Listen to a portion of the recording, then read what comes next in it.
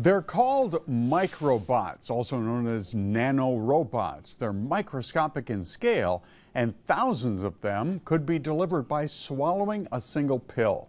As Maureen Halliday reports, they could one day deliver life-saving medications to hard-to-reach places throughout the entire body.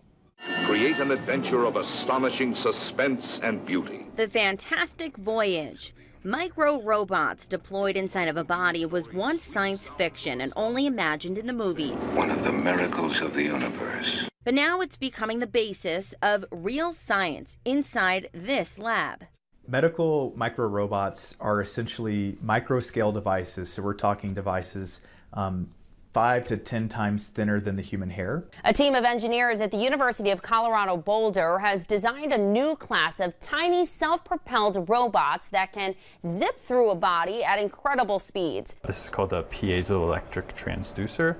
The bots are made out of polymer materials that are biocompatible using a technology similar to 3D printing. They look like small rockets with 3 tiny fins. And the result is that these robots move really fast, so on the order of several hundred body lengths per second, I think 120 or 140 body lengths per second. So that would be equivalent to a 6-foot-tall person running 400 miles per hour. Although there's still more testing to do, this work could one day turn what was once science fiction into science that changes the world. I'm Maureen Halliday reporting. Right now, the microbots leave the body through the urine, but the team is working to make them completely biodegradable so they will dissolve inside the body after releasing that medication.